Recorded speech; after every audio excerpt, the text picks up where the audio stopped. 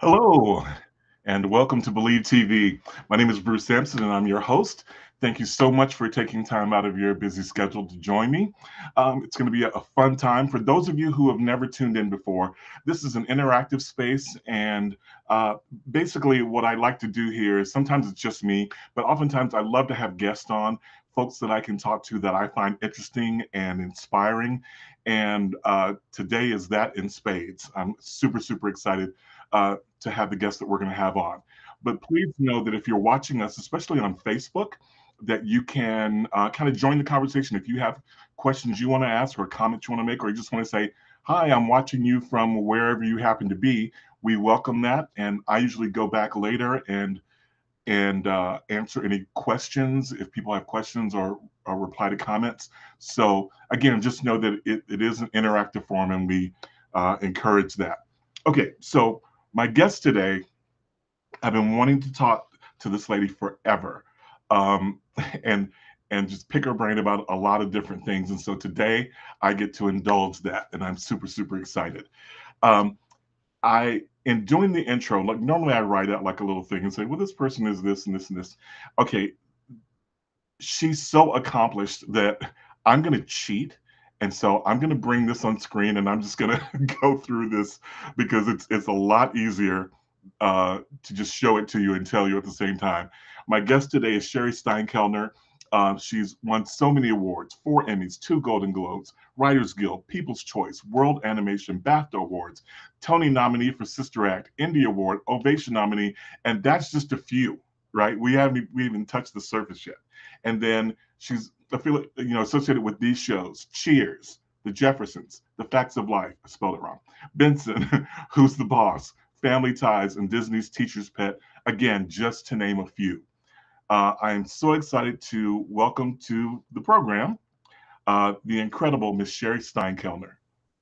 And uh, there we go. Hi, Cheri. Thank you so much for being here.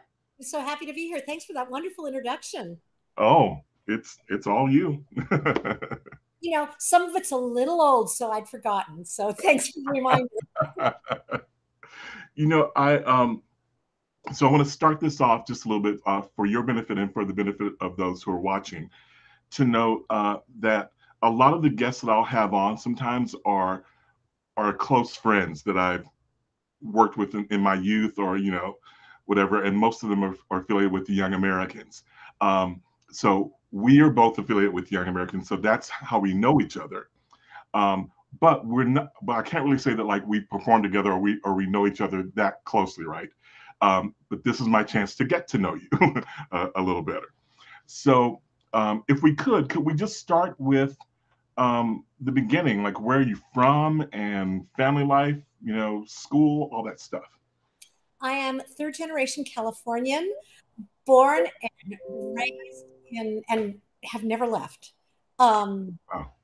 and so I went to school in Orange County, California, Fullerton, and joined the Young Americans just out of high school when I was in college, when you didn't have to be one of the best people in your choir, because I wasn't even in my choir. Oh, how funny. Okay. um, I joined in I want to say it was fall of 73. And so I was in the Young Americans for a few years until 1976. And but still, as you well know, once a YA, always a YA. Always, yeah, absolutely. So tell me about your family though. Like, what was your family dynamic? Or is it like a creative family and all in the arts, or? I come from the housing industry. My dad was an architect. My mom was an interior designer. My brother is an artist. He's a photographer and an innovator. That's the best way I can describe him. Um, but in fact, I don't know that I would have made it into the performing arts if I hadn't been so introverted and shy. I wanted to just draw all the time. And somewhere around my sophomore year in high school, my parents and my guidance counselor at school got together and decided I needed to come out of my shell and talk to people. And so they made me take speech. And as part of the forensics class, you had to participate in a tournament. And I went to one of these speech tournaments in Orange County, California. And to everyone's shock, most of all my own, I won a small plastic trophy. And then my name was on the morning announcements. And I had, for the first time, an identity with other people in the world. And it just all kind of grew out of that, I would say. I always loved musicals. I was very much an audience member, but I never imagined that somebody like me would have a voice or a face or anything that anybody would want to see or hear. Wow. So tell me, where did the writing start? That was interesting. So I got off on that track in high school and pursued it in college while I was in the Young Americans. While I was in college, I was in the Young Americans. And, I mean, they say go where the love is. That was where the love was. That was where the fun was. And I just followed it. So I thought I was supposed to be a performer and I was doing well at it. But then I began dating a man who is now my husband, lo, these many years later. And he was a writer. I should have known there were early indicators that I might become a writer. For example, I went to college as a theater major, go where the love is. But I found myself migrating over to the English department. And I started as a theater major and ended up with a degree in English, and with an emphasis on creative writing. But I still didn't get the clue. I didn't get the clue until I was in my mid-20s, and my husband had an idea for a play, or my boyfriend at the time, and he didn't really know how to write it. And I said, "Oh, well, I'll help you. I can type."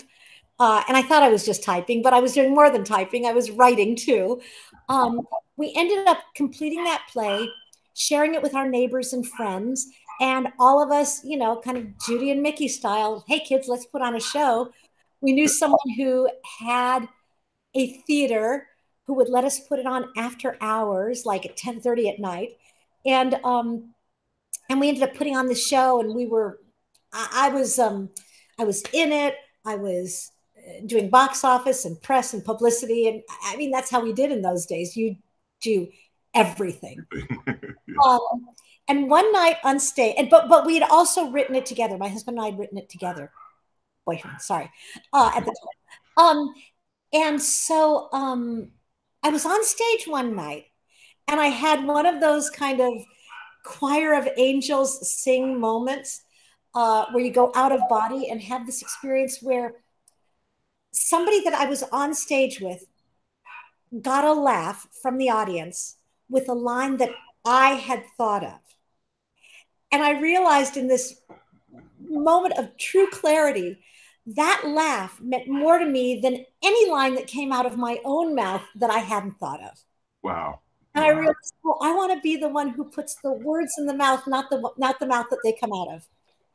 Wow, that's fascinating. That's truly fascinating. Okay, so then let's go through your Young American experience. Like, what were some of the highlights of your time in the group, like projects that you did? I was so lucky. I got into the Young Americans at a moment where we were doing television, the Bing Crosby show with Fred Astaire, flying across the country for a weekend jaunt to sing for the president. I sang, "I Want to Be Loved by You, Just You," to President Ford when he became an honorary Eagle Scout. Just running through the back kitchens of the Biltmore Hotel to get on stage. I mean, there were just so many amazing, memorable experiences working on the Tomorrowland stage at Disneyland and being backstage at Disneyland. It was those are the kind of the performing related memories.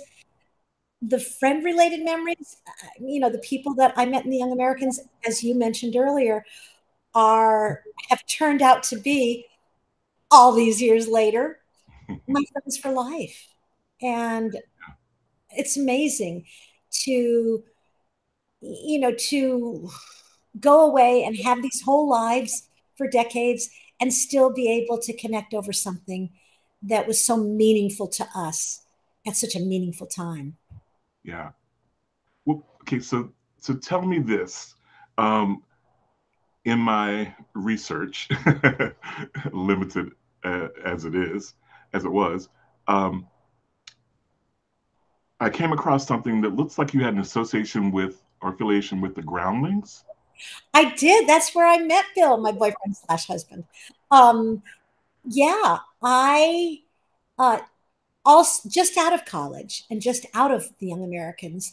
Um, I was working as a page at NBC in Burbank, beautiful downtown Burbank. Right. I was ushering on the Gong Show with Chuck Barris, Wow. and one of the contestants on the show that day. Um, After I was finished doing my ushering and the audience had left, and I was picking up trash in the aisles, he came out with his wardrobe bag over his shoulder, and I just said, "Oh, you're really funny. You're really good. Can I see you anywhere?" He said, "Oh yeah, well I work out with the Groundlings." And this is, I think, 1977 or 78. And I'm going, work out? Like, I thought he meant like exercise with, and what any of these words mean in that context. Right. Anyways, long story short, he explained to me what improv was. I did not know what this was. Getting suggestions and making things up. But I said, that sounds, we're having auditions on Saturday if you want to come. And it's like, I was an actress at the time. I would audition for anything. So, long story short, that person turned out to be Paul Rubens, who is also known as Pee Wee Herman, who did the Pee Wee Herman show, which Bill, my husband, co-wrote and directed at the Groundlings, and then later on Broadway, 30 years later on Broadway. So yeah, I have all these stories that sound kind of like, now that I tell them, they're like, that didn't really happen, but that really did happen. So I went and I had the Groundlings. It turned out that, in my lonely life of solitude as a child, before my parents made me take speech, playing and pretending was something I learned to do quite well. And so improv came very naturally to me. And I just thought it was the most amazing thing that all of these grown people played together nicely. And and again, like with the Young Americans, the Groundlings that I met in the late 70s, I was down improvising with them yesterday. People I improvise with, and they're still playing together nicely. So I've been, not going, really really lucky. Wow, that's incredible. Yeah, I didn't know the Pee Wee Herman thing. That's cool. That's very, very cool. It is good. So, I guess my next question is, as a writer, what is your preference? Like, do you prefer, since you've done, so much TV, do you prefer writing for already established characters, or do you prefer creating your own, That's world and characters and all that? that's a really great question to ask a writer, because there are clearly advantages to both. Um, and I think it depends. I can only speak for myself, but in my writer's life, um, writing for established characters was a fabulous way to begin. Um, you're still living in the world of your imagination, actively living in imagination, to think of what the story and the situation is going to be and how these characters are going to respond to it. But you've got their voices in your ear. And so when you're early in your writing life, it was easier earlier in my writing life. It was easier for me to hear established voices, and to picture, for example, one of the shows where I cut my teeth and grew up was the TV show Cheers. Billy and I started as baby writers and hung in there for 7 years and became what is now called showrunners of the show. And to have the voices of characters and actors like Ted Danson, Rhea Perlman, Shelley Long, Kirstie Alley, BB Newirth, and her, to have them in our ears, so useful. You could imagine what they would say in any game. Nowadays, I like creating. I like listening to the voices in my head, and just giving them free rein to go wild. So I've gone, and similarly in television, it's such a big project. Writing and running a TV show, that you're working in a group almost all of the time. You need that kind of support and many minds to solve so many problems so quickly, and tell so many stories in such a condensed amount of time. And so I did that for many years. Now, once again, if there's voices in my ears and voices in my head, they start singing. And so I prefer in my bed, which I call my office, with the covers pulled up in just kind of a wave of wonders, where I can really close my eyes and my ears and watch and hear it in my imagination, and then type it. Wow. Yeah. Well, okay. So as a kid, my first recollection of understanding that the things I was watching on TV and the movies I was seeing, that there were people behind that who were writing the words and creating that, was watching the Dick Van Dyke Show back in the day, right? Yes, sir.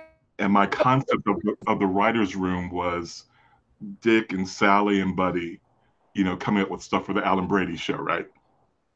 Yep. So I'm wondering, so that's my view. It's still all these many years of what that's like. Can you let us inside the room and tell us what is the writing room like? Ideally, it's like that. You're stuck for a joke, and Rob Petrie just gets up and acts it out, and it's there. Now, and your image, you're spot on. And I'm surprised you're not a comedy writer, having grown up with all of that, Bruce. But that's how most of us got into the game. We watched them have fun and thought, I want to have that kind of fun. I want to make people laugh and do talent shows and play. And so that was the dream. The reality is, you're working with a lot of different personalities and egos and a ticking clock. And we all have different ways of attacking a problem and trying to solve it. And sometimes those different ways step on each other. So what's behind all of the fun is having to figure out and negotiate how to create. There are a bunch of very creative people to create in collaboration, how to listen as well as speak, and how to share, how to give and take, how to read the room. And you end up with just a huge spectrum of situations, from everybody talking at once to a showrunner going, everybody, may I have the room, or they leave the room and just go type quietly by themselves. Any creative collaboration. I'm working in musical theater now, and that's a mighty creative collaboration. Is both extraordinarily rewarding and extraordinarily fraught. So a big part of the game is figuring out how to work with all the different personalities and get the job done. Wow. And then, so ask me. So, riddle me this: when working on a show like Cheers or any other sitcom, let's say, um, how much interaction do you have with the actors, and how much does that play a part in the stories you're telling? Great question. Again, from show to show, it varies. On Cheers, Cheers was considered very much a writerly collaboration. So we were in constant daily communication with the actors. We would go to the stage every day and see what they had put on their feet. And we would, and then we would discuss it and do revisions and rewrites accordingly. Because ultimately, by the time the audience comes in, which is 5 days after we start with any particular script, we have to make it work. So the actors need to be in cohesion with the writers. We need to work together to find the way to make every story and ideally every line work. And whoever's got to give has to give. So it's really good to have that direct communication. But that was on that show. I've also been on shows where the executive producers or showrunners do not want the writing staff adding more voices to the mix. And so there is a kind of quarantine or isolation. It's one of the things, honestly, right now that the Writers Guild is striking for is to give young writers, they're called baby writers. I don't mean to be maternalistic about it, but that's the term, to give starting writers a chance to be on the set and have this kind of interaction so that they can experience or at least see what it's all about so that you can grow into showrunners. It's really important. I mean, we're striking for many, many reasons, but the right for those writers to be there during production, not just for the writing phase, but that the production phase is part of the writing experience is it's a good thing. Wow. So now throw the director into the mix. And I'm assuming, okay, and correct me if I'm wrong, but most of Cheers was all directed by one director, right? Almost all the episodes were directed by the legendary James Burrows, who's honest to God for a great reason. The man is so skilled and intuitive and such a friend to both the actors and the writers. He is the best that I've met. Yeah, yeah. And so then how does that play in terms of um, what you come up with as a writer? I'm assuming the director has their own input as well. Yes, and all of that input is happening in television over a very, very condensed, time period. You Right. read the the show is read out loud for the first time on day one, and it is shot on day five. So we've got days 2, 3, and 4 to get from hearing it for the first time to putting it in front of an audience for the last time. Although I will say, even though we put it in with Cheers, we put it in front of a live studio audience like a little play on day five, we would still get one more or several more passes at it because we do a lot of revision. And one of my favorite rewrites, is editing and doing it in post. So after the show's been shot and it's all on film, we're still goofing around and editing and condensing and stretching and making things work as best we can. So, but back to your question about working with the director. In television, you've got the words on the page. Now you've got to get them on the stage. And in a way that they're going to feel natural. It's easy to write a line like, somebody says, "Oh, I'm going to meet you over there." And they're going to cross the entire stage, which is 30 feet long. Now you've got, once we put it on its feet, we've got to do what we call covering that cross.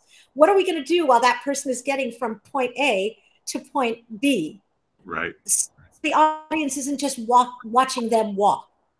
And these are the kinds of things that, you know, when the director puts the actors on their feet, they together start discovering how we're going to fill this. Jimmy was a master of film.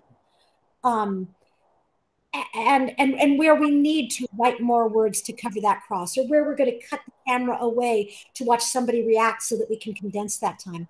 All of those things that go from taking it off the page and putting it on the screen are where we are relying on the director.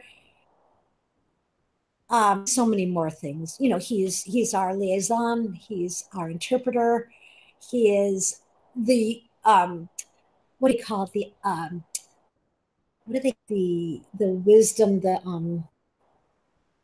I can't remember the word right now for it, but he's the institutional memory of the show. Jimmy was. Okay. He holds everything in his head and reminds us, oh, we've done this before, do it again, or oh, we've never tried this, let's go further with it. Yeah. Okay, so I'm just going to admit it right here. Huge fan of Cheers. Huge. One of my all-time favorite shows. And before we're done, I'm going to tell you about two different connections to Cheers and you that you may not, you probably don't know. Okay, so I'm intrigued. I'm curious to know. Well, you know what? Let's deal with that first. So, I was fortunate enough to be in the audience for one taping of Cheers, and I believe it was a season wrap. I'm pretty sure because I know there was an after party that because of time I wasn't able to attend, but. And I remember whatever this show was, and you may recall this, or I don't know if you were around then, but the show had to do with a rival bar and Gary's Bar and Grill. And I remember Gary's Old Town. Oh, okay. And I remember sitting either right next to or right in front or right behind Judith Light. Because I think that's her boyfriend or husband or something. Robert Desiderio, yes. He was Gary, two Garys, and Judith was married to Gary too. Gary too. Okay. So see, I'm not lying. I'm not making this up. It really happened. Yep, that happened. So it was truly fascinating. One of the things that was cool for those who haven't had a chance to go to a TV taping, and I don't know how unusual this may be, but I remember Woody Harrelson coming up during breaks and singing with the band. Like there was a band there, right? Okay, yeah. So there to entertain us. So how unusual was that, and whose idea was that? And well, you're in a studio audience, and it's different from being in. It's because in the theater audience, the costume changes are quick and they're always covered. But in television, sometimes we're doing costume and wig changes, and those changes, the audience can be sitting there for a half hour before we get ready to do the next scene. So we need to keep, everyone happy and the energy high. So a lot of shows these days they'll have an entertainer who will have a lot of audience participation and sing along, karaoke and prizes and throwing candy and pizza and all. Not throwing pizza, but offering pizza. But we had a band to keep the energy high, and you have an actor like Woody, who is a showman, and he's not off stage making it wear a wig. Or hair change, I should say. Nobody wore wigs in that. Then he was really super gregarious and wanted to come play and have fun. So I would say you were in a special audience and it was very unusual. And those are the reasons why we have that kind of entertainment in between times. Gotcha. Okay. So the reason that I was there was because um, we had a number of friends who worked on the Paramount lot on various shows. So this is a question I've always wondered. Like, was it just coincidence that you all kind of landed at Paramount? Because there were so many former young Americans who worked there. So, We're talking or about did you bring each other along? Corky Lee and Susie Freeman Johnson, or is that who you're talking Mhm. about? Yeah, yeah. I don't know how we all landed there, but we all found each other there and ended up working together there. Susie and we worked together on all of our shows. Um, but I don't know how that happened. I think it was just good fortune. Oh, okay, okay. I kept thinking, okay, this is nepotism or something. Like they're just bringing people along. But that's Oh, we do fascinating that to know that. too. We would do that too, but no, this was just pure luck. Wow, wow. Okay, okay. So um, I'll go ahead and tell you the other connection. So that was the first connection, right? It was through that. I didn't really remember this until recently when I went back. Um, I forget which streaming service I was watching, but I decided to watch Cheers from the beginning.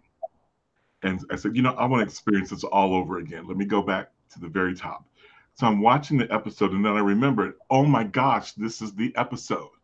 So the very first episode, and I'm assuming it was a pilot. I assume um, there was a mention of a baseball player that Coach mentions that he's telling a story, and he remembers this baseball player that he didn't like for some reason. And they mention it twice because Coach's daughter wants to marry some guy, and so you were there for all of that, right? Oh, we came into Oh, Cheers after Coach passed. We came in actually with Woody Harrelson in the fourth season. oh, wow. Okay, okay, Coincidentally, we weren't with Woody, but we came in at the same time. gotcha. So Um, so maybe it's not as cool as I thought, but it's um, still cool. It's still cool, Bruce. um, but I'm watching the show, and the baseball player that was mentioned is my cousin. Are you kidding me? Yeah, Charlie Spikes. Uh, Wow. yeah, he married my cousin, so he's my cousin now.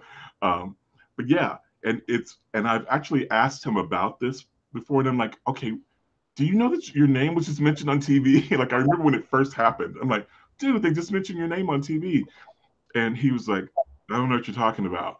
And then he said people were always coming to me and having me sign different things, and I would just be okay, whatever. So I don't know if that was the case, but I just thought that was kind of It's funny pretty. that the show that I loved and that someone that I had an affiliation with, that was affiliated with it, and I had a connection through Young Americans, was all part of that. But so anyway, that's Whoever wrote that was a fan of your cousin. yeah, that's funny. We only name check people in scripts if we love them or hate them. That's funny. Because so then let me say that again. I said we name check people in scripts if we love them, hate them, or gave birth to them. Oh, I love that. I love that. Um, so let's talk about awards. Okay. Is that okay? Sure. So, looking at your list of awards that you um, accumulated over the years, can you remember your very first major award that you won? That first Emmy in 1989 was staggering.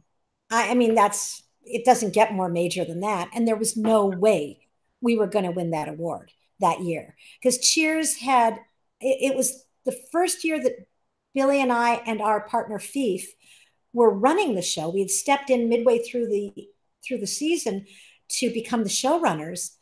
And we had put up an episode that had been just a very like a nightmare episode to shoot because it was one of those where every single night that week we stayed up all night coming up with an entirely new script. We just couldn't crack it. And so, but it was the episode that season that was chosen to represent the entire season when the Emmy judges went to look at the show. So we just didn't think there was any way that the show was going to win. There was another show that year that had been on the cover of Time and was absolutely going to win Best Comedy in that year. So when Milton Berle came to the microphone and announced the nominees, we were the only ones. Billy and I were how do I say this? The rest, all the people above us, the creators of the show, and Jimmy Burrows, I think, had all, maybe Jimmy was there, I can't remember, but they had all already gone over to the after party at L'Orangerie. They didn't come to sit through the awards because we all knew we were. And then Milton Berle steps up to the mic and he opens the envelope and he announces, like he waits a beat. I can still remember it. He waits a beat and then he goes, "Cheers."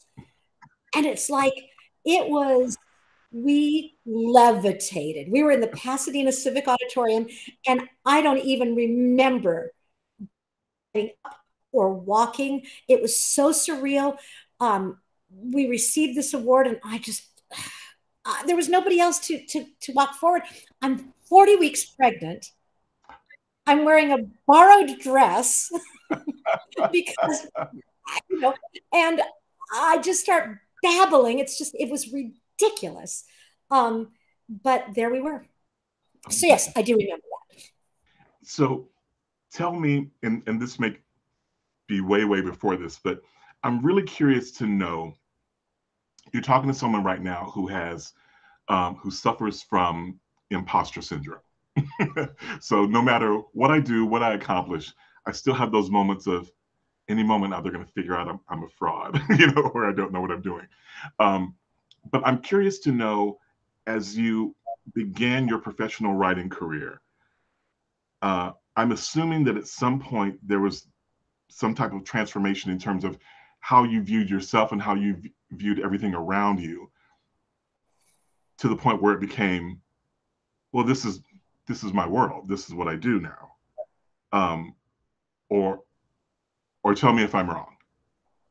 Well, first of all, I would like to say, I can tell from your questions, you are no fraud. You're the real deal. You're asking such good, apt questions that's real.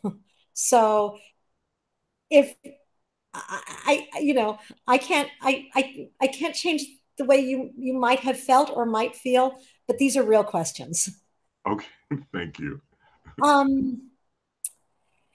The interesting thing about Cheers is when we began working on the show, we were at such a low level that we were not even in part of the writer's room.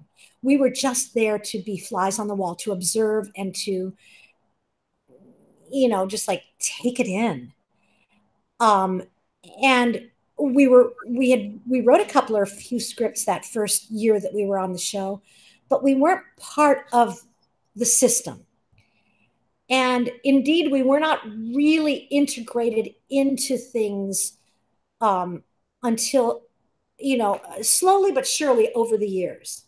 So it wasn't until we had actually been observing for quite some time that we were invited to become decision makers and to have a voice.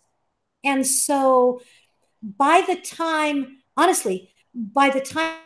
it became our turn, by the time it was our turn to step up and take the wheel, we were so ready. We were way over, we felt overdue. Like, yes, give me that wheel. I know the way. And in fact, I remember one of the show's creators, because we were the first ones who ran it, the supervision of our creators. And I remember one of the Charles brothers saying to us, so if we can allay your fears or give you any, because we were just not afraid. We were ready. Wow. And I think that that was the gift of time, that we had just been cooked for so long that we were baked. We were ready. Yeah. Wow. So, uh, so let me jump ahead a little bit to how did you go from all that television to Sister Act, or was there something that preceded that? There was there between. So I loved musicals all my life. Like musicals are, they were the second language in my house. I mean, albums were always playing. We were always going. I lived in Fullerton. We were always going next door to Anaheim Melodyland Theater to see whatever, Yes. little production happening in the round. Um, uh, so that was always what I imagined was the happy place, writing musicals. Um, so we, gosh, there's a few steps, and I don't want to make this too long. To shorten it, we ended up after Cheers writing a couple more shots and then leaving LA to raise our children in Santa Barbara. And we got a call from somebody at Disney Animation, inviting us to write an animated Saturday morning comedy, huge pay cut, but a lot of freedom, and we could do it from Santa Barbara. And our children were the right age where writing a Saturday morning cartoon was meaningful to the family. So we wrote a TV show called Teacher's Pet, Disney's Teacher's Pet, and we cast Nathan Lane in the lead. Broadway epic Nathan Lane. Right. And when you have Nathan Lane in your cartoon playing a little blue dog who wants to go to the 4th grade, what are you going to do? Not write songs?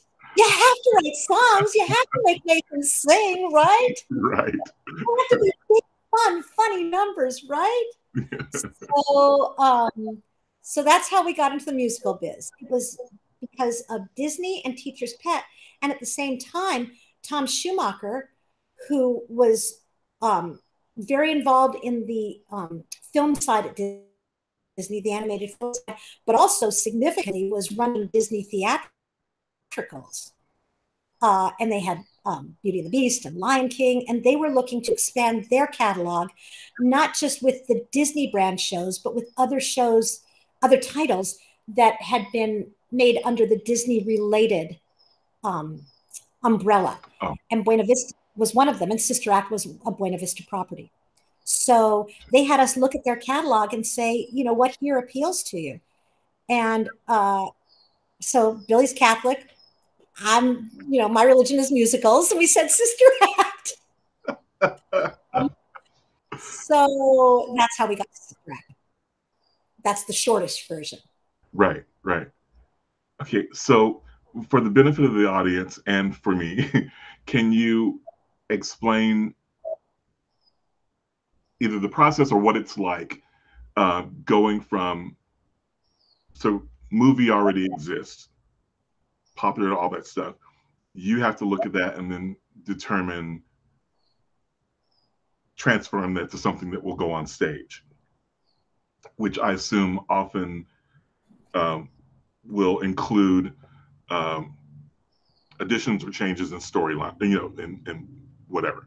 So can you kind of talk through like what that's like and yes, the fun part, or right now with another movie title, taking a movie title from, actually this one is from 1950.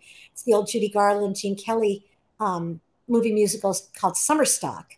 And I'm involved in taking that from screen to stage. And it's extraordinarily different. In both the case of Sister Act, which I'll use as the example, and Summer Stock, it's as if you're starting with the same framework, but you're writing an entirely different medium, and therefore you've got different priorities. I'll give you a really good example in Sister Act. What you can do in a movie that you cannot do in a Broadway theater or a West End theater is close-ups. And if you look at the film Sister Act, you got a lot of close-ups. Whoopi Goldberg, Kathy Najimy, Wendy McKenna, Maggie Smith. So even though they're all wearing pretty much the same thing that covers their hair and part of their faces and their entire bodies, Right. we always know who we're with because you can pull that camera in close. Right. On stage, what we're seeing is a whole of nuns wearing habits. And that's a lot of black and white. Yeah. And very little face and no hair. So you can't say the redhead or the brunette. You've really got to now distinguish the characters with their voices, attitudes in a much more definitive way, so that so that when you've got a whole room full of nuns, a line of nuns across the front of the stage, one of them speaks, you know which one is, even if you're in the second balcony back there and you can't see. Okay? Wow. That's a biggie. The other thing we had to do was really, you've got to make room for a lot more music. In any movie musical, you'll have maybe 5, 6, 7 numbers. In a stage musical, you'll have twice that sometimes in the first act. You've got to make room for a lot of music. So you've got to tell your story very efficiently. And you've got to keep that story going through songs. So you can't stop to have a song like I Will Follow Him. You've got to be at every moment either illuminating character or furthering the story with the song. Yeah. So it really is I was going to say it really is a dance. Putting the scene really is a dance. Wow, incredible. I'm going to kind of dip back to something I asked you a second ago and take a little bit deeper dive of it. So I'm curious to know, like, so from my vantage point, I look at your life and I look at your career and the things you've done and the people you interact with, who to me are these far off, stars on, they're, unreachable, right? Unreachable, untouchable, whatever.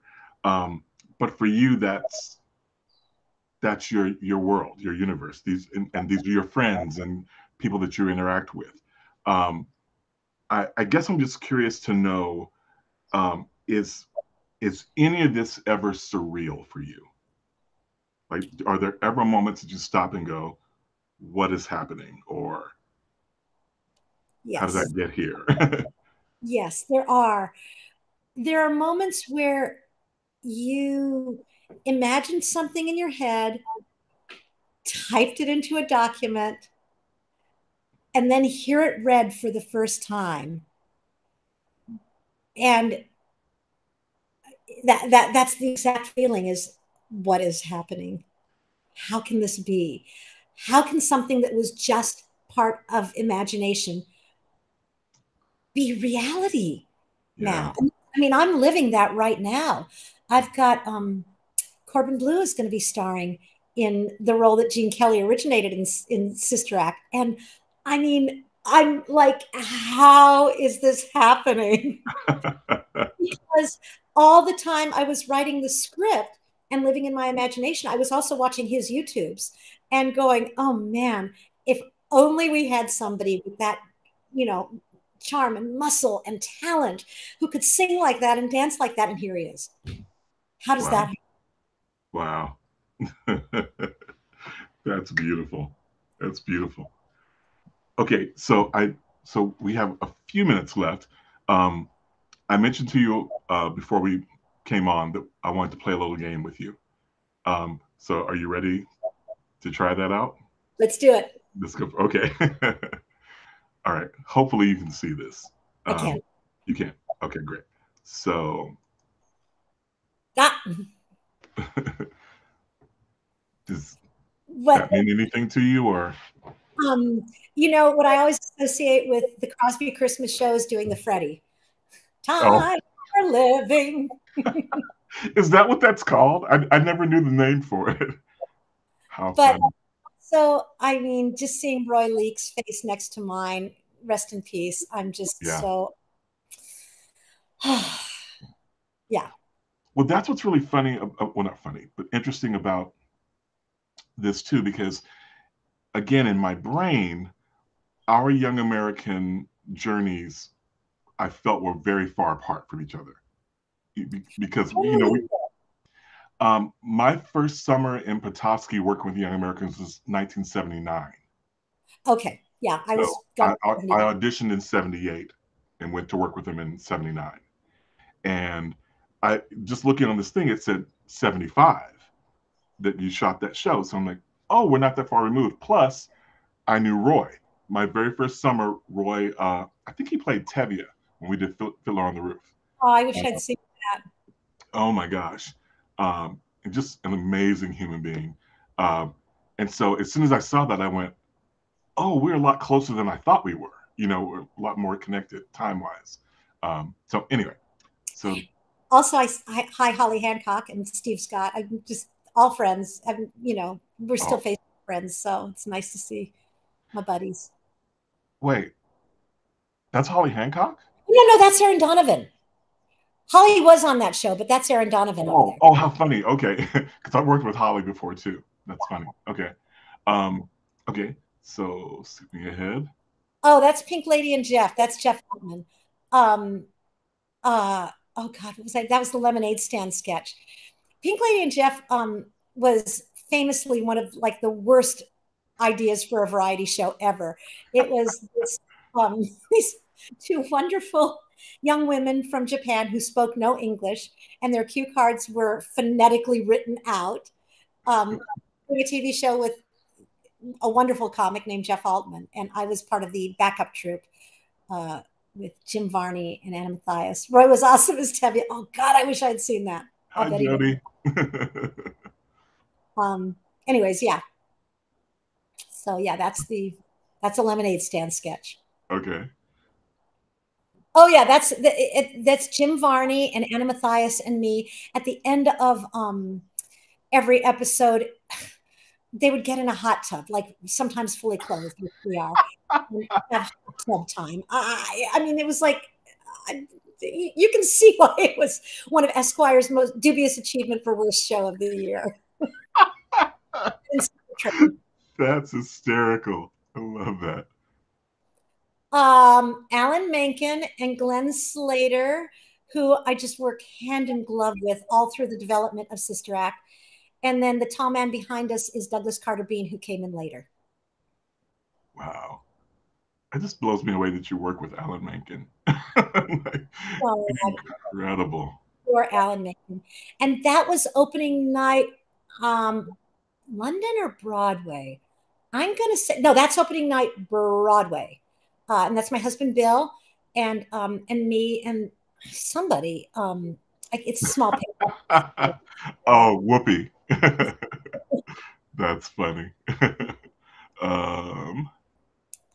What am I doing there? It looks like it has something to do with Santa Barbara. I'm gonna see. I'm sitting there looking at a script page on my computer. So, but I don't know where I am or who I'm with. But hi. Oh, that's funny. I've always got my head in a computer. Understood. Well, okay. So that brings me to one other quick question, which is my understanding is that you're also an educator now on top of everything else. Is that true? For the last 12 years, I've been teaching at UC Santa Barbara. Yeah. Wow. And what are you teaching, and who do you? I teach writing, and I had a wonderful class for almost 12 years called Hollywood Anatomy of an Industry, where I got to bring all my friends and wonderful people like Alan Menken and Glenn Slater in to meet the students and have conversations like you and I are having right now. Wow. And so I really appreciate your questions and your skills as an interviewer, because I know how hard this is, and because I've done it. Oh, wow. Thank you. So, okay, so we have just a few minutes left. So what I want to say, the time remaining, what I'd like to ask is, first of all, let me say that that I'm still working with Young Americans and writing and directing shows for them and stuff. And so for the benefit of those young people who are now coming through the group, and also I have another project that I work on called the Believe Performing Arts Experience, where I also work with young people and travel around using the arts to inspire and educate and engage and unite people. And our motto is embrace the possible. So I'm wondering whether it's that or anything else that you can impart to any young people or the parents of young people who are watching, um, who may be interested in some career in entertainment in the arts. Or Well, I love your motto. Um, and we've talked a lot about imagination. And right now, I've got a feature film in development that is a that that is a time slip romantic comedy with Henry David Thoreau. And so his quote, um, "Live the life you imagined," I think goes along with embrace the possible. I think that go confidently into the dream, live the life you imagined. I think that there are so many times where we kind of stop ourselves short because of imposter syndrome, because it all seems so big and far away and glamorous. I'm telling you, um, I've had lunch with all these people. They're just stars are just like us. Just I think that really just really trusting your imagination and following the muse is has all I can say is it's worked well for me. yeah, clearly, yeah, absolutely. Well, I'm gonna plant a bug in your ear just for future. um, is that I would love if there's ever any opportunity. One of the reasons I came back to start working with young Americans was I wanted to make sure that, because I was pretty confident that there are lots of talented writers and directors and choreographers and all that can come and be a part of that, but I wanted to make sure that that magic, that special thing that was the Young Americans, wasn't lost, and continue to be passed on from someone who is fortunate enough to experience it. And so there's so many times when I'm just sitting down talking to the kids about their future and about life, um, and want to be encouraging, and I'm just gonna plant the bug that maybe at some point, if you're in Riverside County or passing through, that you may want to stop by, and if we could set that up to maybe talk to the kids sometime. And yeah, It's a little jaunt from Santa Barbara, yeah. but but not impossible. And there's also FaceTime and Zoom. I would love to. I'd Oh, be wonderful, wonderful. I would love that. it'd be great. Well, thank you so much. I don't want to keep you past the hour, I promised. So, because I could sit here all day and Too, Bruce. just go on and on. But is there anything else that you want to share? Anything that I left out that you're like, I really would like people to know this? Or Golly, I, I, I, I feel complete if you do. Um, okay, and at the same time, if we open another can of worms, we'll be here another hour. right, true, true, true. And let me do this, since we do have a few seconds left. Real quickly, I'm just gonna, people who have left messages while we've been talking. So, hi, Karen, one of my friends in Germany, um, and this is hi, Mr. Bruce. This is Katie. It's one of my Believe kids. She is a phenomenal human being, young lady. I think she's going into junior high now, and but loves Broadway, loves musicals, and so talented and just a wonderful person. Hi, Uh, Katie. so I'm glad you're watching, Katie. And uh, I don't know if you know Celia. Hey, Uh, Celia. oh, okay. Hi, Oh, Celia. no, but now we're friends. If she thinks it's interesting, we're friends. There we go. She and I started the same year in YAs, and she's not officially my big sister, but she basically is my big sister. Uh, and here's a dear friend of mine, Dr. Vera Williams. Uh, thank you for watching. Hey, And doctor. of course, we already kind of said hi to Jody. Hi, So Joe. love you, Jody. Thank you. And so, again, thank you so much for this. I appreciate you. Um, have a wonderful time. If there's ever anything I can do, please let me know. Wonderful. Thank you, Bruce, and ditto. All right. Bless you and take care. Bye bye. Bye. Ah, that was awesome. Man, I don't actually have a bucket list, but if I had one, just scratched off one. One of the things off my bucket list. That was really, really cool. So, thank you all for tuning in. If you guys want to keep leaving comments, you can. I'll be happy to go back and respond later. Uh, but anyway, embrace the possible. And since I'm a sci fi nerd, live long and prosper. All right. Thank you guys for tuning in. Bye.